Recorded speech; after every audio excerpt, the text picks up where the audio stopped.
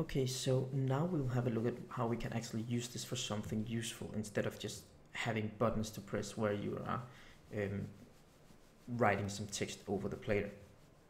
So we need to add some new sprites or some new sprites to the game.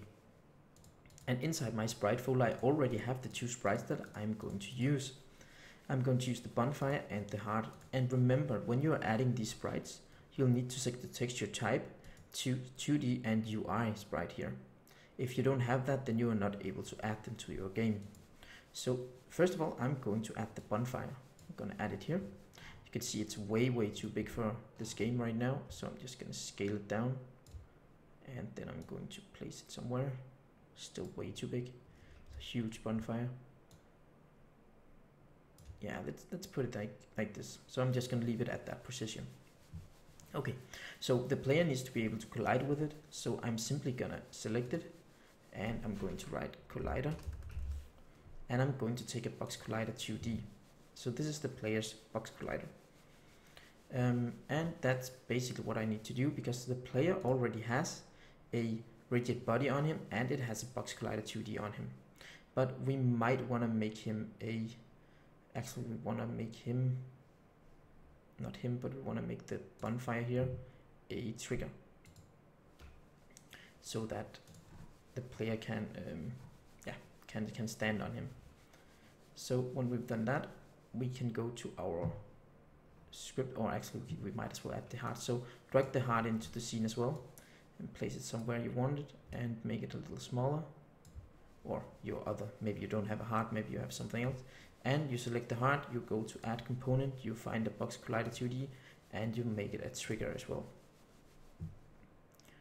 And then you play the game, and you make sure that you can walk over these two. So now you can see the player is hidden behind two sprites, and we are not interested in that. We need to make sure that the player is on top of them.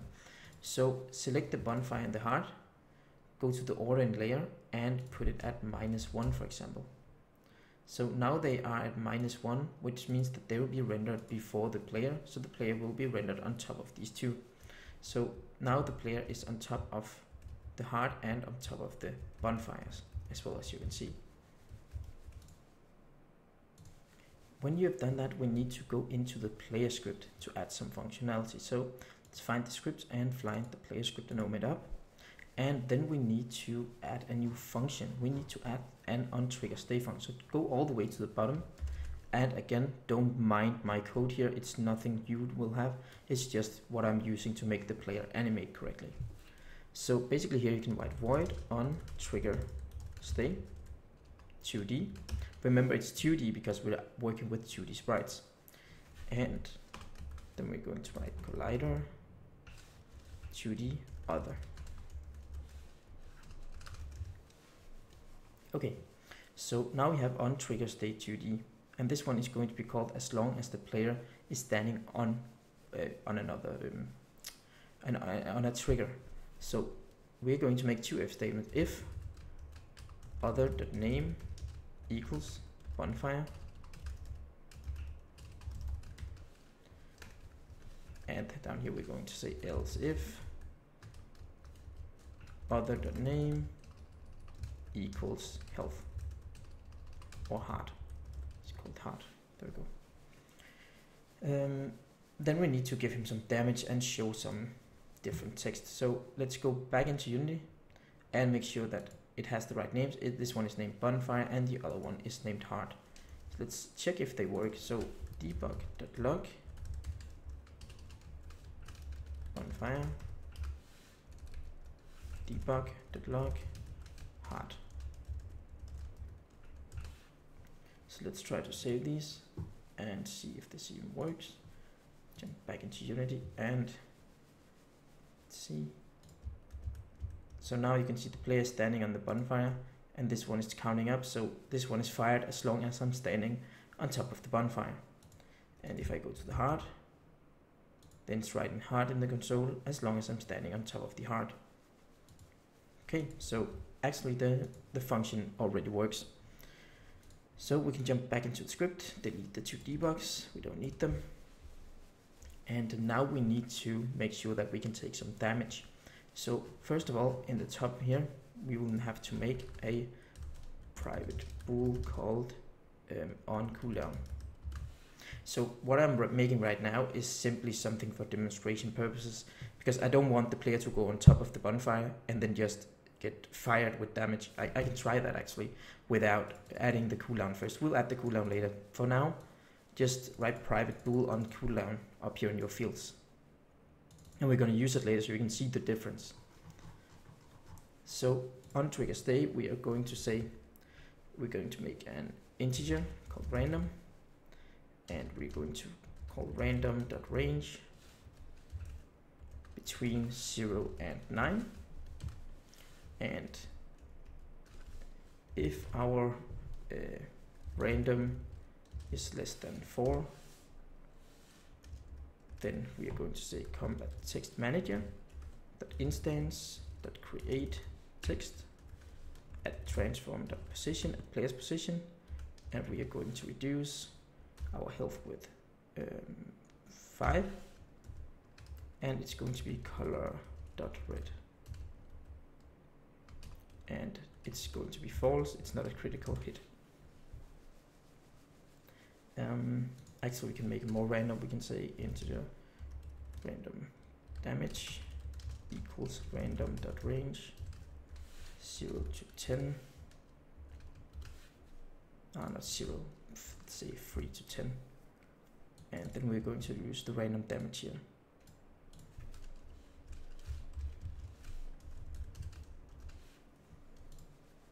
Okay, so what I just did was that first of all we make a random roll between 0 and 9, and basically we can say between 0 and 1.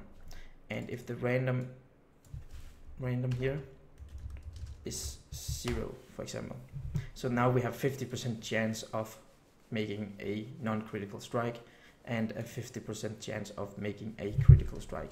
So we're going to make an else here. So if we roll 0, then we know that we made a non-critical strike. So we need to roll how much damage we need to give. It's the damage that we need to give is calculated from 3 to 10. So we find a random number between 3 and 10 and store it here. When we've done that, we will go over here and we will just instantiate it at the player's position, right? We take minus something amount of damage. We just roll, for example, -3 damage, and it's going to be written in the red color, and it's a non-critical strike. Else, we can simply just take this, copy it, paste it down here, and say that we will have to make something between 11 and 20 when we crit. And it's going to be true because it's a critical strike here. And basically we can copy this and paste it down here in health, in our heart. And then it should be plus instead of minus when we gain some health. And the color should be green. Green, there we go. Else it's basically the same. There's 50% chance of doing whatever. So now we don't have a cooldown on it. So let's try to see what happens when we enter the bonfire, for example. As you can see, we get lots of numbers here, and you are basically unable to read this, as you can see. And we're not interested in that. So we need to put on a cooldown, and we can do that because we created this on cooldown, and we're going to make a what is it called, I enumerator. So private I enumerator, and it's going to be called cooldown damage. And basically I'm going to call it cooldown. Just write it all out, and it's just going to say yield return new wait for seconds, and it should wait as many seconds as the cooldown will take. So it's 3 seconds, for example. So right now it's going to wait 3 seconds, and then it's going to say on cooldown equals false. And up here it's going to say on cooldown equals true. And basically I'm going to do like this. In here I'm going to say if on cooldown. So if it isn't on cooldown, I'm going to make all these random things, I'm going to make the damage, and I'm going to do the same thing up here. If on cooldown with an exclamation mark in front of it.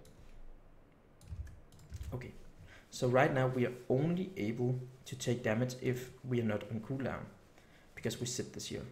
And this means inside here we need to start that coroutine. Start coroutine on cooldown. Cooldown damage. There we go. And we need to do the same thing down here. Not there, of course, down in our heart here. There we go, okay. So first of all, we're checking, are we on cooldown? If we're not on cooldown, we're going to start the cooldown damage, and then we're going to set the cooldown to true. Then we're waiting for 3 seconds, and we're setting to false again, so that we can run all this code up here one more time. So this is a very simple way of, simply making some cooldown on some damage you're standing on. Let's try this again. Let's go into the bonfire. As you can see, 9. 3 seconds, it's a little long maybe. 9, 5, 6. Let's see if we can get a critical. 3, 4. Doesn't look like we can get a critical.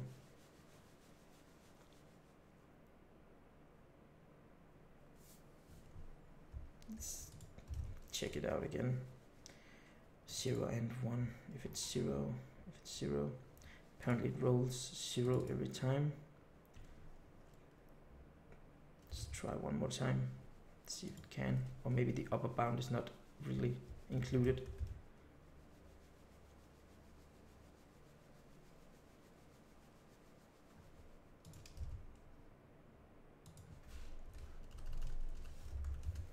If I do like this, will I ever get a critical?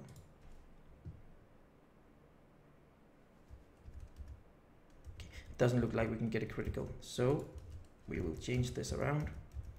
We will say that it goes between 0 and 2, and we'll do the exact same thing down here, even though it's written random float number between minimum inclusive and maximum inclusive, so it should return something between 2 and 1, but apparently it doesn't. Let's try again.